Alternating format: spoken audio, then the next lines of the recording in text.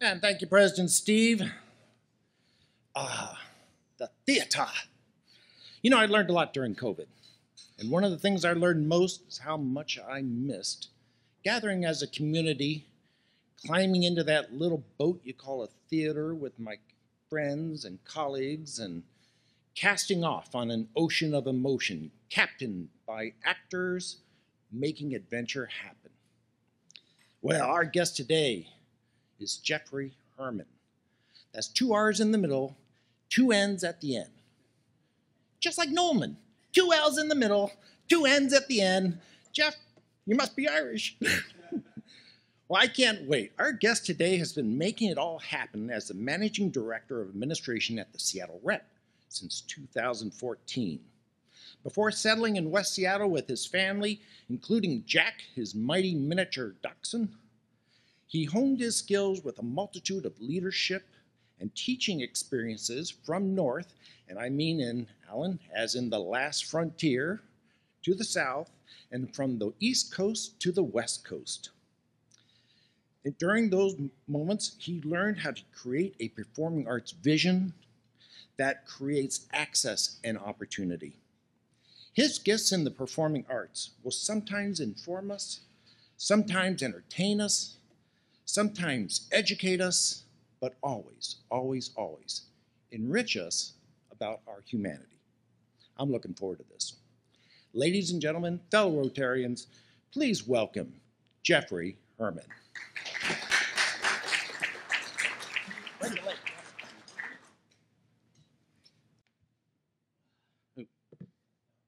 There we go. Hi, everybody. It's great to be here. It's great to be in a crowd with like live people again, huh? Amazing. I'm really pleased to be here. As Tom said, I spent some time up in Juneau, Alaska, running a small theater there, and I was for 8 years a member of the Juneau Downtown Rotary Club. I was Sergeant at Arms for a year, so I have a deep love for Rotary and the work that you all do. So thank you so much for having me. I was asked to come and talk a little bit about the Rep, and hopefully this will be a bit of an analog as well for everything that a lot of my colleagues in the performing arts community here in Seattle and around the country have been experiencing. Let me start. Let's go to the next slide.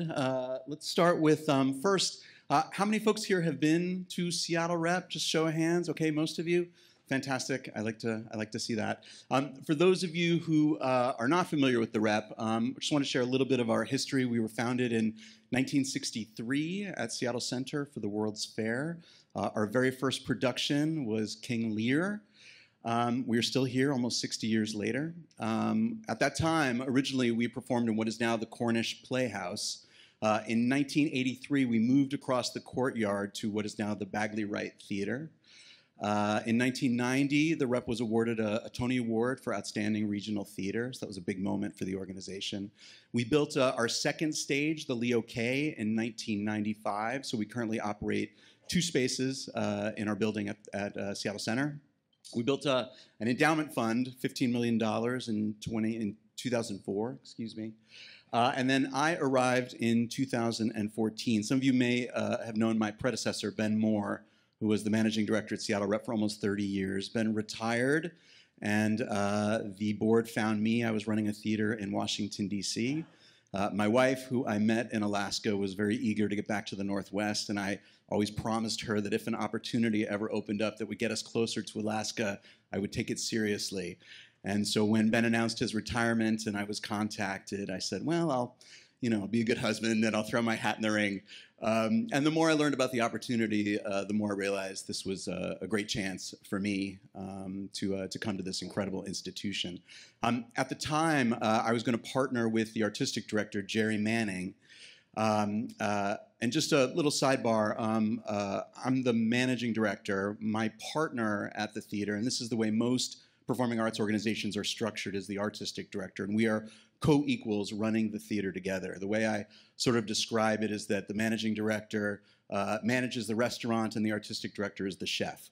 But we really do it together. We're co-equals and we report together to a board of directors. And my partner was going to be Jerry Manning, and 3 weeks after I said yes to the job and I was still in Washington, D.C., Jerry passed away very unexpectedly. And his associate, a guy named Braden Abraham, was appointed interim. And we both started together on the same day, July 15th, 2014. So, instant new leadership. At the time, we inherited an organization. You can see up here about 8,000 subscribers, about 90,000 patrons each season. Our budget was about $9 million. Today, or at least pre-pandemic, 12,000 subscribers, 150,000 patrons each year, $15 million budget. So we've seen a lot of growth over the last 6 or 7 years up until COVID. Some of the signature shows at the Rep, obviously we had a long history with August Wilson, did his entire American Century cycle over probably a decade plus at the Rep. More recently, we did the LBJ plays. These were 2 plays chronicling the presidency of LBJ. Come From Away, hope folks got to see this. We look like geniuses now. At the time, a musical about 9/11 didn't sound like such an exciting thing to want to produce, but it's turned into a worldwide phenomenon with 5 productions running around the world, and we were able to world premiere it here at the Rep for our audiences. We did an immersive musical about Imelda Marcos called Here Lies Love, which was probably the biggest thing we've ever produced in the theater's history. And this public works program is something I'm very proud of. This is a project where we partner with health and social service organizations across the city, and we produce sort of a pageant-style large musical every year with our community that can have upwards of 120 people on stage. And sort of that middle picture right there with all those bodies up on stage is sort of our last public works production. Let's go to the next slide.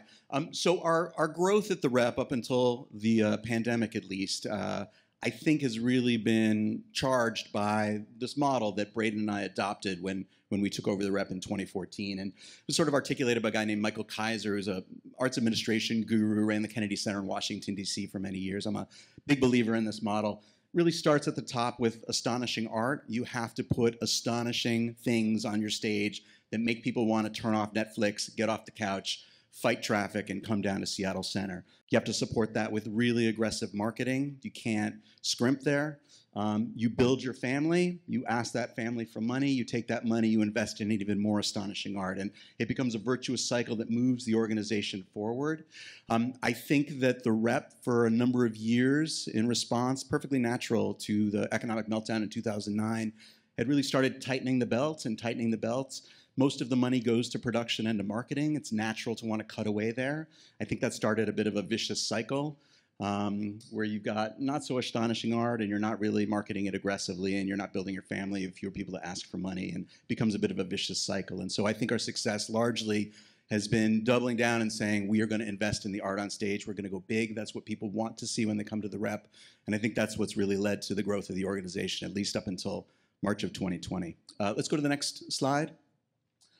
Just real quick, our mission, vision, values. This is what we're dedicated to every day at the Rep. I'm particularly proud of the vision statement. It took us 3 years to get that down to 7 words, but I really like it. Theater at the heart of public life. That's really what we strive to be at the Rep every day.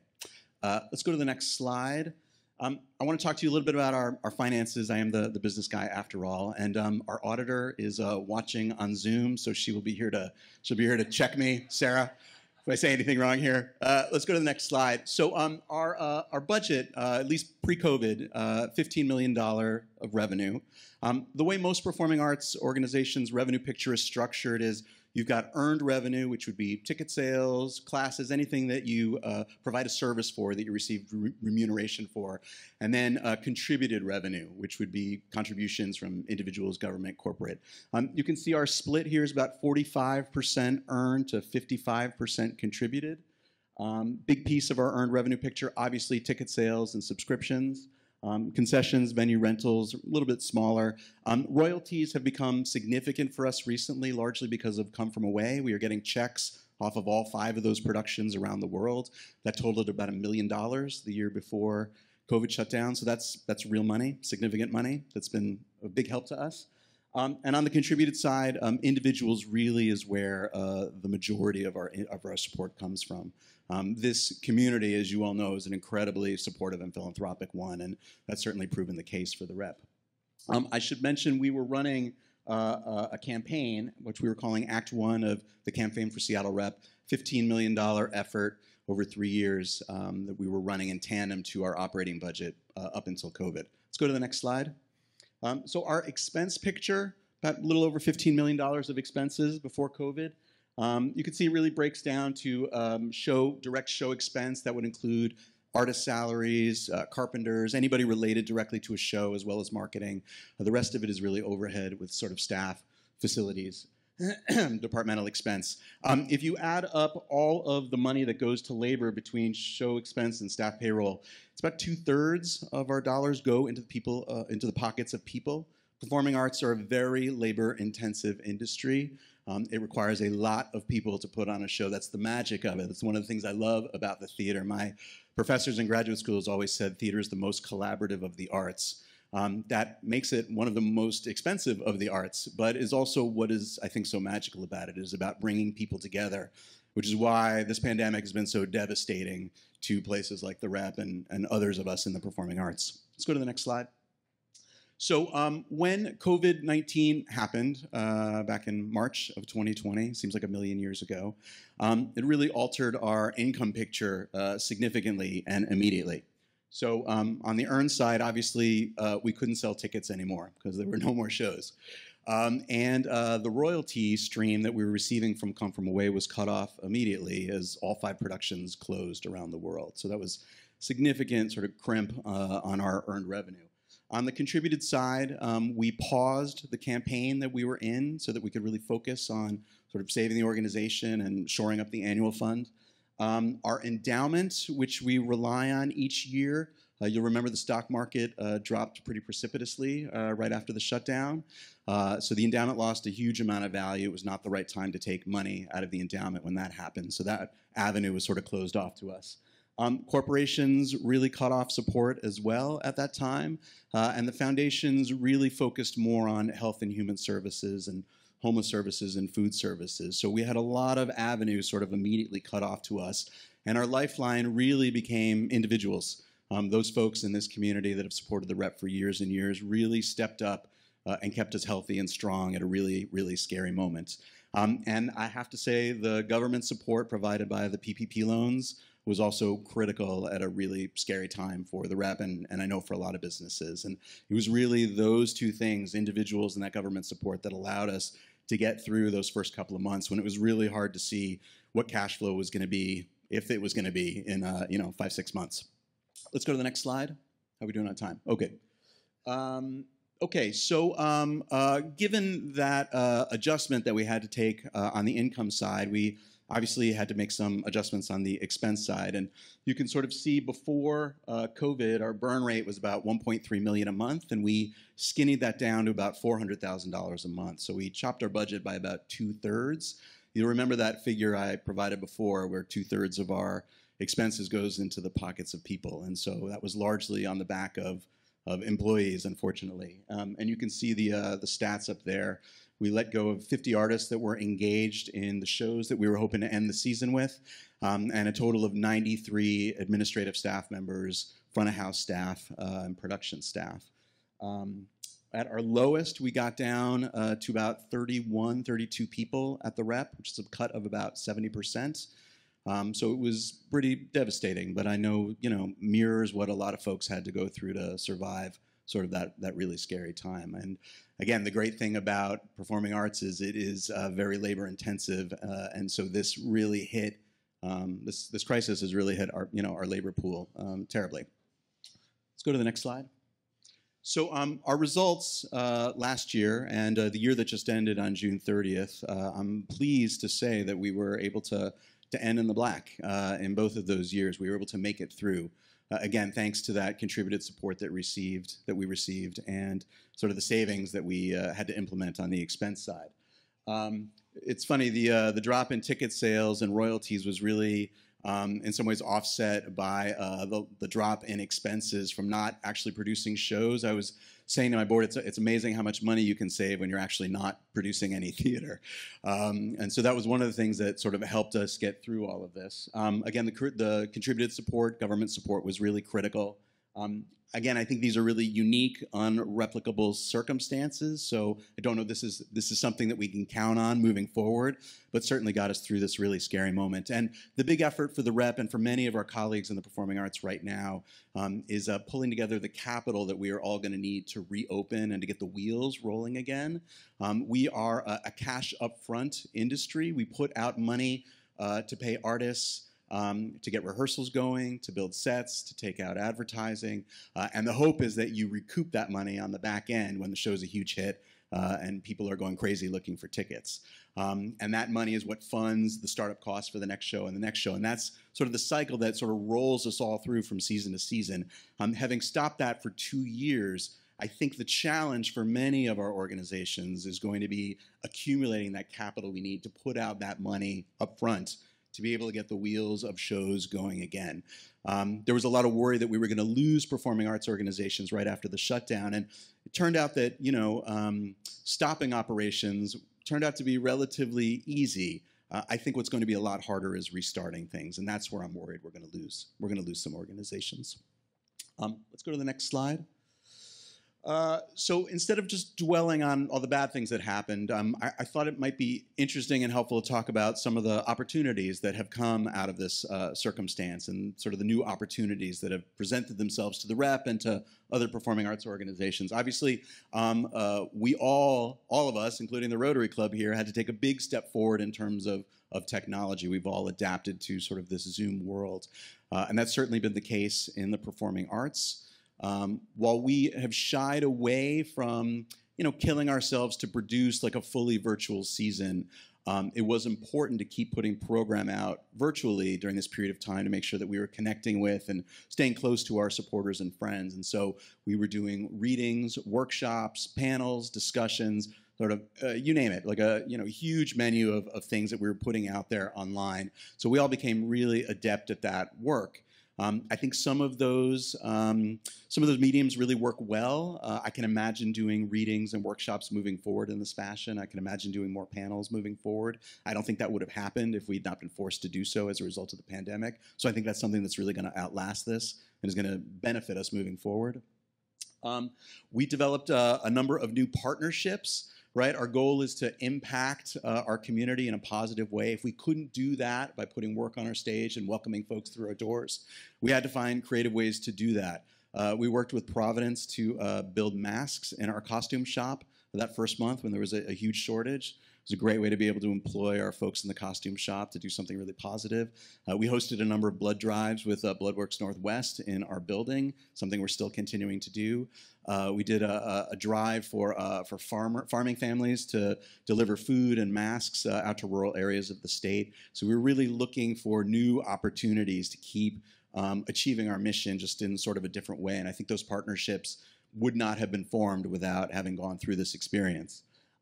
We've made a huge investment in artists during this period of time. Though we couldn't hire folks to come on our stage and perform for audiences, we did everything we could to keep putting money into the pockets of our artists. And so we did a number, as I said, we did a number of readings online. That was a way to get money to actors and to directors and to playwrights. We just announced probably the biggest play commissioning program in the theater's history, where we're commissioning 20 plays by 2030, which are going to be all about sort of life in the 2020s. And so those are significant paychecks that are going into these playwrights' pockets. They will result in new plays that we will hopefully be premiering for audiences over the next decade. And the New Directions program is a similar commissioning effort focused around directors, where we talk to directors and say, hey, we're going to give you some money. Why don't you develop a project that we can collaborate on together and present to our audiences. So we had to find some creative ways to keep putting money into the pockets of artists. And I think these things are all going to sort of flower and germinate over the next decade, hopefully to the benefit of our audiences and community. And last but not least, we took this time of closure to do a lot of work on our building. So this is deeply unsexy stuff, but when you've got almost 2 years of nobody in the building, that's the time to take advantage of it. So we've completely revamped our administrative offices, done a bunch of IT and finance stuff, dealt with our 60 years of archives. And most excitingly, we are just in the process right now of renovating the public spaces of the theater. so that when folks come back to us next winter, they're going to walk into a new environment. So all new seats in the Bagley Wright Theater, remodeled restrooms, a new box office. I've actually got a couple of images if you want to go to the next slide. This is what our new box office will look like. Next slide. This is what our lobby will look like when this is all done in another year or two. And last slide, the interior of the Bagley Wright Theater.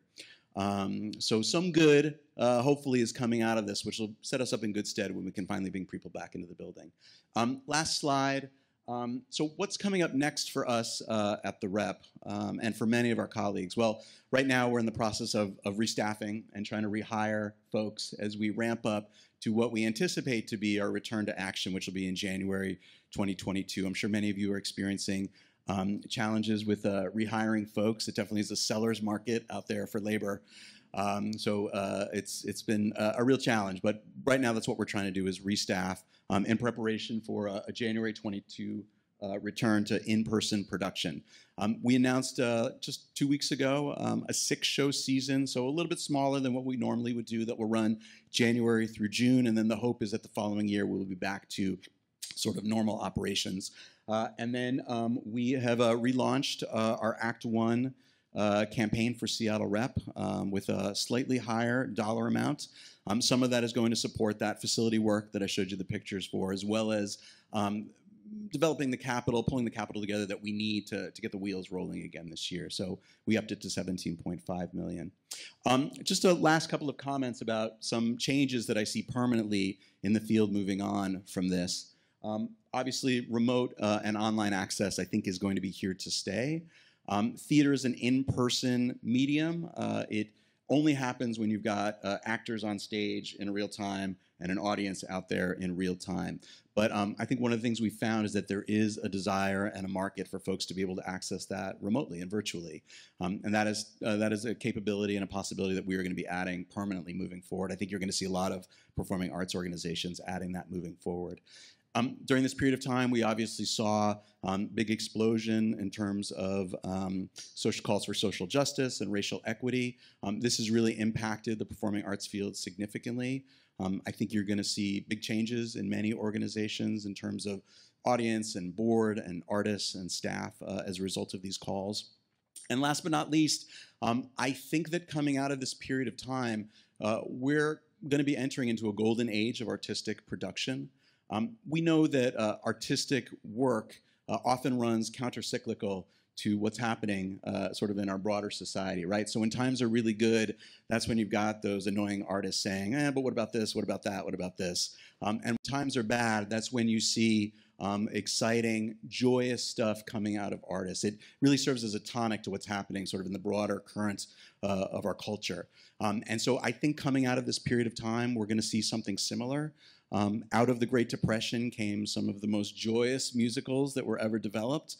I think coming out of COVID, we're going to see joyous, communal, just life-affirming work, which is, I think, what we all need right now. That's certainly what we have programmed next season at the Rep, because I think that's what we need after being in our houses for 2 years.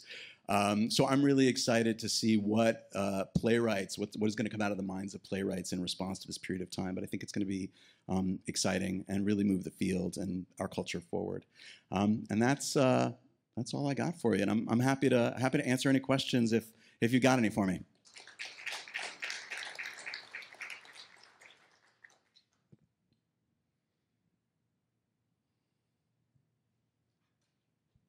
Jeffrey, am I on? Yeah. Jeffrey, thank you again. Wonderful presentation. You know, some wouldn't know you taught arts administration at George Mason. When you look back at this, and you know, they talk about growth and comfort cannot coexist. Well, needless to say, COVID gave us the discomfort. But as you're thinking about the classes you would teach, can you talk a little bit about the growth that perhaps has come out of this? Or is it too early, frankly, to talk about growth? When you mean economic growth or growth in just in arts administration? How, you know, everything we've gone through, are there positives that you've claimed out? Well, what I'm certainly seeing is, when I talk to my colleagues around the country, is resilience. You know, you go through an experience like this, and it teaches you what you are capable of. That you can make, you know, these really big, scary decisions and do what you have to do to make the organization survive. And having gone through that experience, I think is going to prepare arts administrators around the country for the other ups and downs that come with running any not-for-profit organization, which is always sort of a risky endeavor at any time. So I do think it's built some muscle and some resilience for folks that are going to allow them to get through tough times moving forward, because it's hard to imagine a tougher time than this. Yeah. Yeah. I had a question that was, what were your top ideas for aggressive marketing? What should you be doing if you were to share how you would promote? Yeah, I think that well, look, none of this is I think going to be a surprise. We've gone through a huge transition at the Rep from print medium to electronic. I mean, I think that's where the game is sort of moving forward. I think we've become a lot more attuned to sort of the visual identity of the organization, how important that is to sort of forming a position in the marketplace about the theater, but also about any of the particular plays. And I think the other thing that we've really tried to invest in at the Rep is institutional marketing versus show to show to show to show. I try to think of it more like a sports team. That what you're marketing is the experience at the ballpark. Shouldn't matter whether the team wins or loses. I mean, obviously it helps when they win, but that it's more about the ritual of coming, being there with your friends, doing the 7th inning stretch, getting the hot dog. That's what people remember. They don't necessarily remember whether the team won or lost. They remember being there with their family or their partner or their son or their spouse. And that's what we're really trying to focus on when it comes to marketing the organization and why folks should want to come to the Rep. With that said, do you know what the 6 plays are that you're going to bring in? I do know what the 6 plays are. Can you give us a short summary of them? I can, yeah. It's so we're going to start in January with a new play that we were going to do before the pandemic hit, called Fanny, which is a musical written by Cheryl L. West, who is a local Seattle playwright, actually the most produced living playwright at the Rep. It's about Fannie Lou Hamer and about sort of her work in civil rights. So that's going to kick things off in January. We're going to bring in a show called Freestyle Love Supreme, which is produced by Lin-Manuel Miranda, who obviously wrote Hamilton. This is sort of a freestyle kind of rap improvised musical. It's a raucous riot every night. I think it's going to be a blast, really fun, high energy. We're going to be doing a production of Ghosts, so a classic play by Strindberg. And then the last play in the big theater is the one I'm most excited about. It's a new musical called Bruce. And this is about the making of the movie Jaws, which was famously a disastrous shoot. Like everything that went wrong, could have gone wrong, went wrong on that shoot, including the mechanical shark, which kept breaking down, which they nicknamed Bruce. And so it's all about sort of seeing your artistic vision through and improvising through all the things that kind of go wrong. To sort of produce this sort of success. Steven Spielberg is the main character and sings all through the musical, and it's really going to be a blast. We did a workshop of it about 2 weeks before the shutdown, and there are commercial producers involved that could move on to Broadway. So that's the one I'm really excited about. Yeah, so it should be really fun. I'm looking forward to it. All right, we have time for one more question.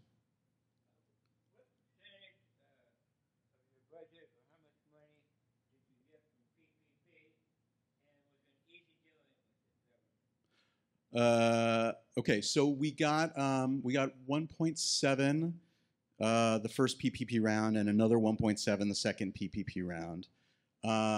Was it easy dealing with the government? Well, fortunately we dealt with our bank, and they were wonderful. There were a lot of problems at first when they were first sort of rolling this program out. So there were delays, but we ultimately got the support that we needed, and it came just in time. Thank you. Great. Thank you, everybody. Jeff, before we lose you entirely, thank you for really interesting and thought-provoking, and for a presentation that gives us something to look forward to. In your honor, we have donated 1,500 pounds of fresh food to Harvest Against Hunger, which will provide that food to local food banks, and also just a Bellevue Rotary mug for you to remember us by. Thank you. Thank you very much. Thank you.